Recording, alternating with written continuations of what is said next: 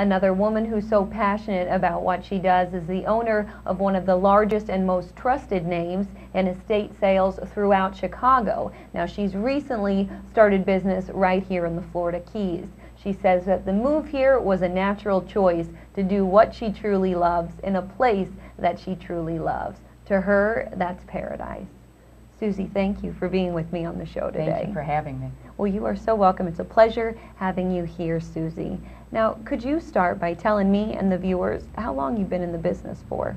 I've actually been in the business in the Chicagoland area for 15 years, and as of December brought my business down to Key West. Okay, so you brought it down to Key West, and you love Key West. I love Key West. I love Key West. Wonderful. I don't blame you at all. Chicago's too cold and gray.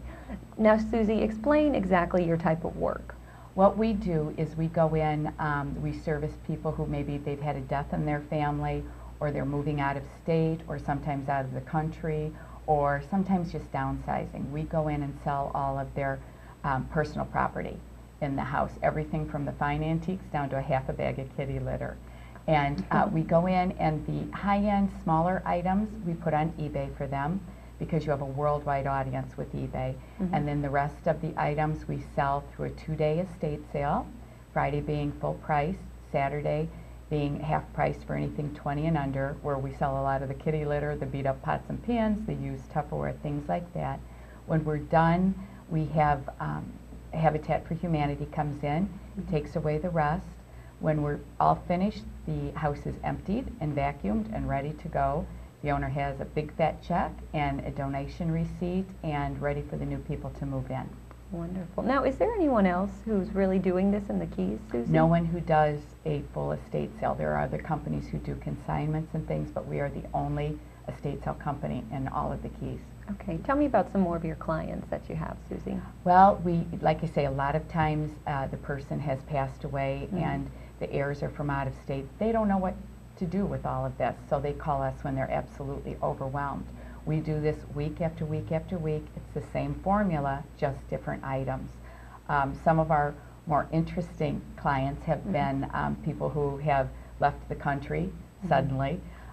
We have had people who have walked into a foreclosure that they've bought and it's packed. The people had just walked away from everything. Some of our more interesting clients are hoarders.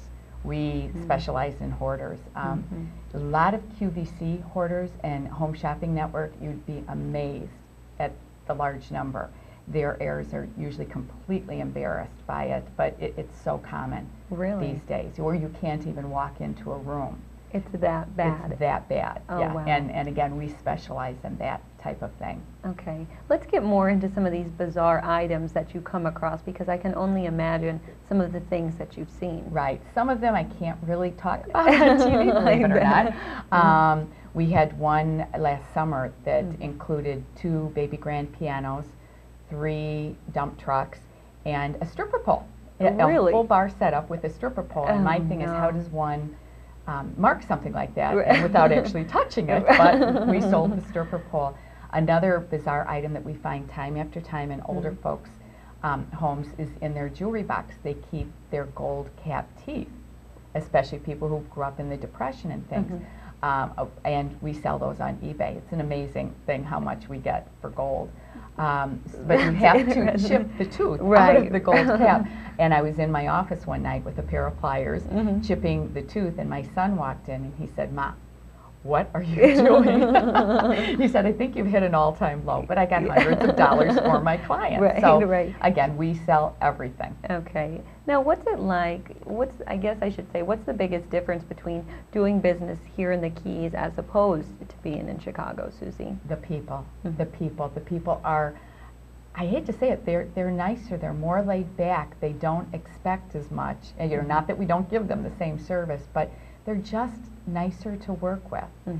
The other difference, of course, is the weather.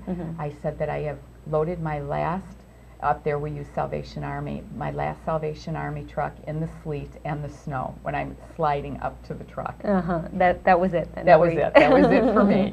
Right, and you mean the people here in the Keys are friendlier? Absolutely, absolutely. And again, because my problem is not so much promoting me, but promoting the idea of an estate sale.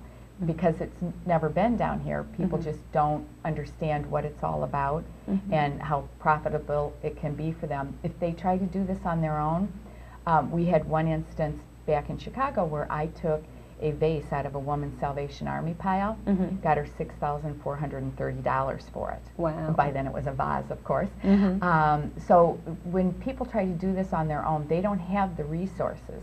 They don't have the people, the contacts that we do. So you're either going to give away a $6,400 vase, or you're going to overvalue something because of its sentimental value, and you're going to end up getting stuck with it. We know all day long what these things are going to go for because we've been in the business so long. Right, you have the resources and you also have the passion, Susie. Right. Oh, absolutely, absolutely. Well, thank you so much for sharing all this information with our viewers. If they want more information on your business, they can check out your website, and I know you have more information along with contact information on there. Absolutely. Thank you again, Susie. Thank you. We're going to take a quick break right now, but I will be right back after these messages, so please stay with me.